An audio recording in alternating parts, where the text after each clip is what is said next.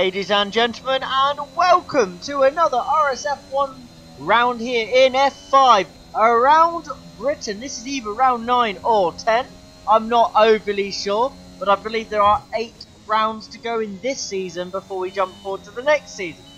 And this is not a track I normally enjoy. And yeah, I was struggling in practice and I was struggling just generally to get a lap in without spinning. As you can see there, struggling, but we do get ourselves through Q1 quite comfortably in the end, in 4th place, half a second off the first place player of Jay Chadwick.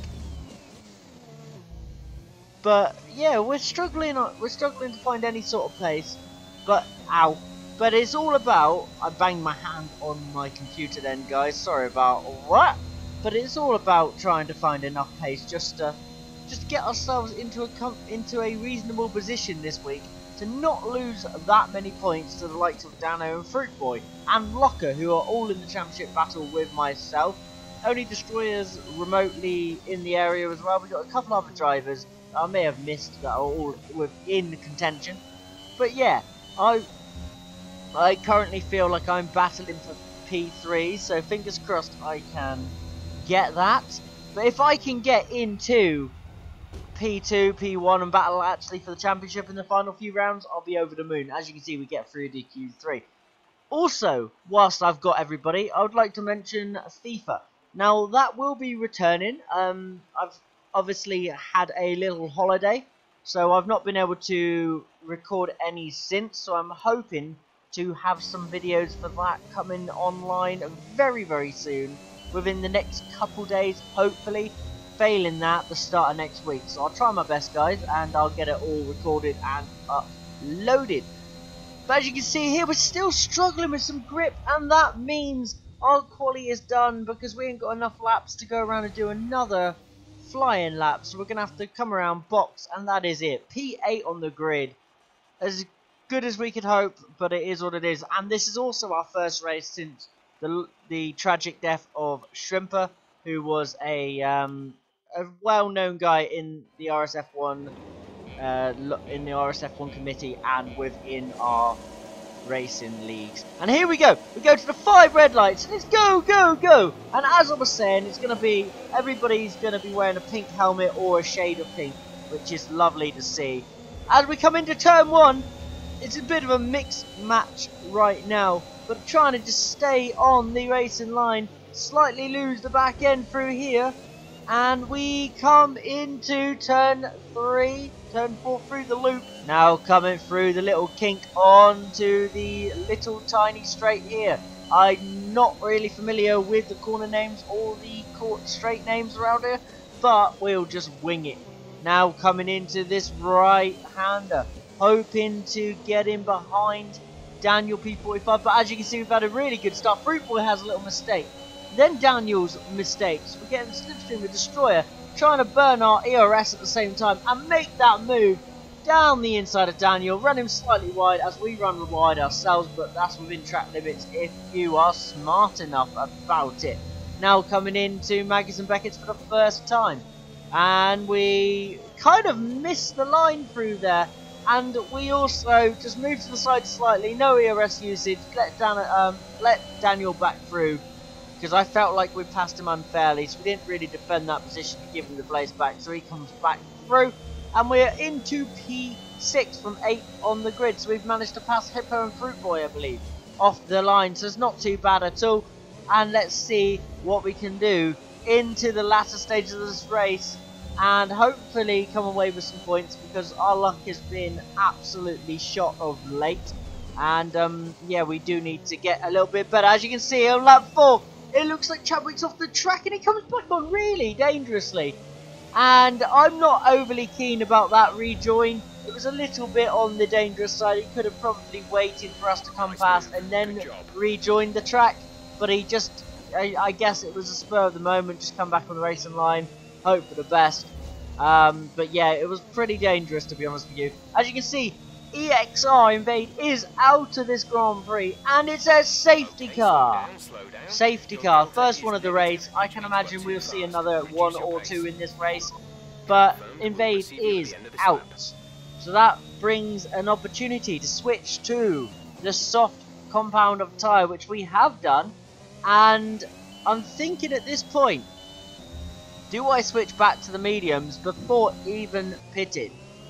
Now, that would make sense before even getting back into the racing conditions. Now, I'm considering it right now, as James Petty gives us a 5-second time penalty for a severe collision. Now, that made my mind up for me. As you can see, we're in the pit lane. We're going to serve our 5-second time penalty. We're going to get it completely out of the way, and then we can just focus for the rest of this race, get our head down. There's the penalty gone now. Get the medium tyres on. We're going to the end without any other safety cars. As you can see now, the safety car is coming in this lap. It's already in the pits. We're waiting to go, and it is time to bolt. MT the Mighty just in front of us, so hopefully we can get a move on somebody as soon as possible. MT the Mighty got a really slow restart, but we're not going to go down the inside into Abbey because it's a dangerous place to try and pass. Through farm now into village, followed by the loop. MT the Mighty goes deep, so we're thinking about maybe setting him up for this little tiny straight where the DRS is not activated yet, but we're going to use a little bit of ERS, but it's not enough because MT the Mighty is burning his as well, so we decided to turn it off, save it for when he's a bit lower so we can use a little bit more charge to make the move easier.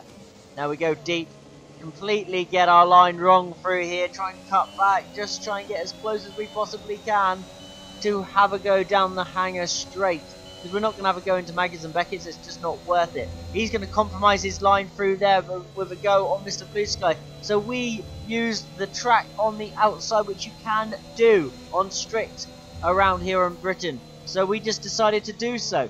Now we're just going to see if we can set up a move. We kind of get it slightly wrong, but not too wrong. Better than MT the Mighty in front of us, and Mr. Blue Sky as well. We're thinking about a move, but then we just realised we're not gaining enough, so we're just going to sit behind them for now and wait. As MT the Mighty does go deep, so we're looking at a move potentially. We're just going to sit here, try and go around the outside. No, we thought about it. We're going to go for the double cutback, go down the inside, lovely move, but then we decide there was nowhere to go. That was just going to result in one of us crashing or me getting wing damage, so I backed out of that one. And we'll go again, hopefully in a minute. But we just had to sit there for now and just bide our time as we go for a lovely dive bomb down the inside into village, which is going to be held around the outside through the loop. What a move that is. And we are up an extra position now. Mr. Blue Sky, the next target for us. Haas, who are in a championship constructors battle with us, along with Aston Martin. So this is quite an important move if we can pass Mr. Blue Sky, who's probably going to battle his way through the field and get some good points by the end of this as well. So Blue Sky's being held up slightly by Timmer right now, who doesn't appear to be on the pace today like he would normally be. So hopefully we can get a move done on Blue Sky as soon as possible, especially with Timmer struggling. As we go slightly wide there, which normally you'd get a warning for, but nothing this lap. But I can tell you in the future laps, in the latter laps, we do get warnings and penalties for such a thing. If we lose the back end slightly, but we have to just sit in the slipstream of Mr. Blue Sky, use the ERS just to defend from MT the Mighty coming past us again. We don't need that. As Timmer forces Blue Sky slightly wide, which opens the door for us.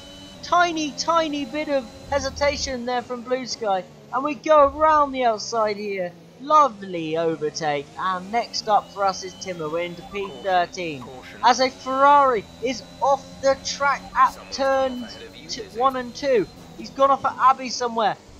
Bit of an error, but there we go. We drive past him now. Now Timmer is still the next man up the road in P11. I don't think he's got DRS. He has not. We do though, so we're thinking about potential move here. Gonna go for the inside move, and we decide otherwise right now. It's not the smartest move to rush these overtakes. That's what got us out in Brazil. Lovely little cutback though. Should be able to pass Timmer nice and comfortable here, way before Cops. Timmer may not stay on the outside of Cops here because it's not a place where you want to be side by side of each other, and we do make the move. Lovely overtake, and we are into P11. That was professional overtake, and we hopefully now can close the gap in front. Good run through here. We're not in DRS range for this lap. As you can see, there's someone off the track in his Shadow Moses in the Alpine car off the circuit. It's another free position for us. We're into P10. Some really good overtakes so far, and we got Locker in front of us. Hopefully we can make this overtake on Locker nice and early. Up behind him now, we can see a car on the inside there. Daniel P45 has had an incident. He was looking really quick in quali, but he's obviously made a mistake. Now we're up into P9, so we're battling our way through this field nice and professionally. Our teammate Stars Orphans right in front of RSF1 Locker, who is the guy we're trying to pass now, and he makes a slight mistake in front of us. So that's enough to maybe have a go at him. We'll see in a minute. Now through Cops, it's important to get a good run through here this time, because we're going to be looking to make a move on Locker down the hanger straight. I know he's going to have DRS from our teammate in front, but it might be potential if Stars holds him up slightly, as we get a lovely run. Locker does not. We've got the momentum. Now we're into the slipstream using our DRS as well. Trying to go to the inside, we decide to turn off the ERS and sit behind, but Stars lets us through beautifully, like a very, very good teammate. And he just lets us go. Now it's another chance to have a go at Locker. We're another position up. Locker is looking vulnerable to us right now as we make a slight mistake into the final corner, but it's fine. It's just enough though for us to still be within touching distance. We're just following him here through these first few corners now into Village. He's holding us up slightly. Rudy Ethan's just rejoined this session, and Locker goes deep. We slightly get on the power too early and lose the back end, so it's not going to be enough to be able to make the move down this tiny straight. So we're just going to have to sit here now, wait for the hanger straight, and have a go there. As Locker is just all over the place. We're just trying to set him up at this point, just show our hand so he thinks we're going to have a go whatever corner. As you can see, coming through Maggots and Beckett's complex now, coming into Chapel. Good run. This will be a comfortable move. He's got no DRS from in front, and there we go. Lovely move on Locker. We're into P7, and hopefully now close the gap on James Petty in front. We're going to the end. I don't know if everybody else is. Most people probably are. But we're definitely going to the end here without any sort of safety cars. A safety car means we come in for the soft tyres, which can do all of these laps very, very comfortably. So we just continue as we are for now, and hope and pray. Oh, there's a penalty. I was about to say hope and pray we're not going to get a penalty, but we got one. But they were going to come eventually. This is one of those tracks where you do gain penalties pretty easy. As Shadow Moses is out. Both Alpine cars are now out of this Grand Prix, as it brings out another safety car. And as you can see, we have pitted for the soft compound of tyre. So now we are in 6th place. Everybody on the soft in front, and a couple medium runners behind, which are going to be absolutely swallowed up if there's anybody behind them on the softs.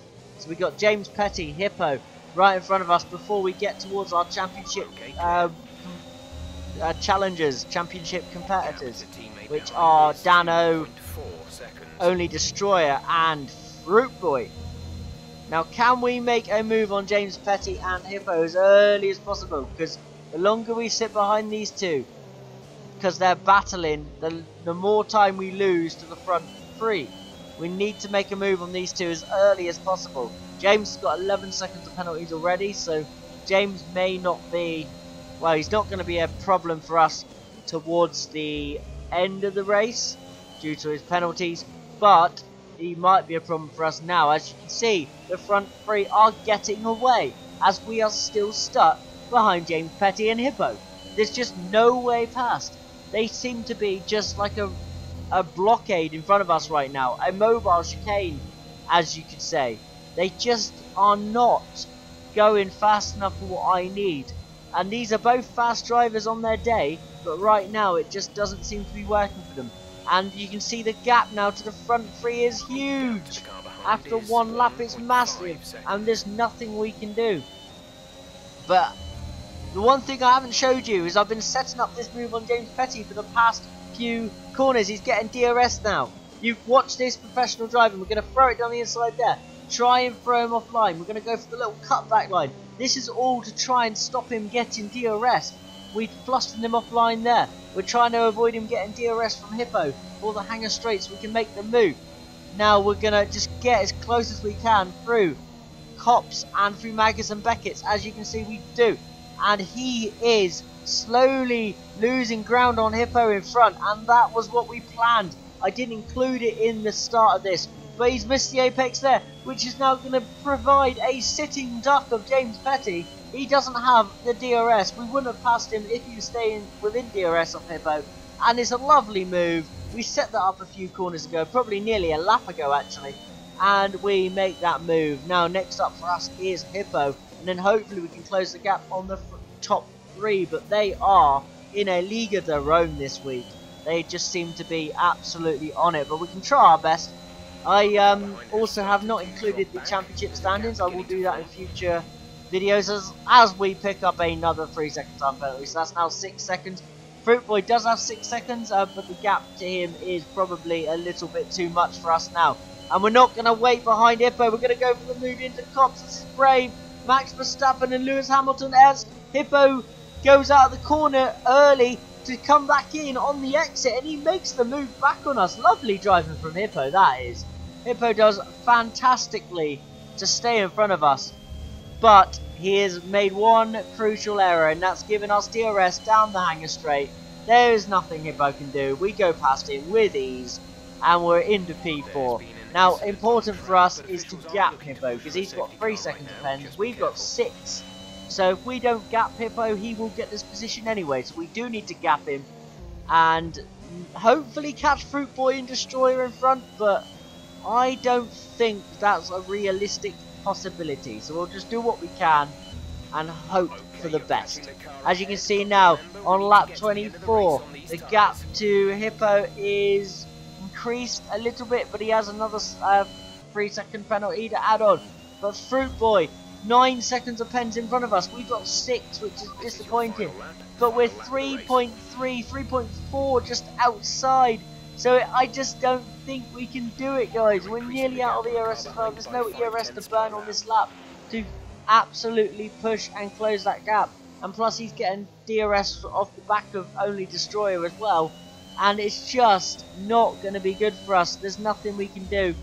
And we're going to come around the final few corners. A beautiful win for Dano. Didn't see him all race. Only Destroyer getting P2. Fruit Boy getting P3 just. We get P4. Hippo will cross the line in P5, but Josh will get P5. Hippo's going to get P6. Chadwick gets P8, I think. Mr. Crunchy Bear gets P7. Stars Orphan, our teammate, gets Driver of the Day for the in-game driver. Brilliant news for the team. It's a not bad result. P4 and a P9, I believe it was for Stars. We could do better in future weeks, but it'll do. I hope you guys have enjoyed today's episode. I've been Chris12 LFC, and I will see you later.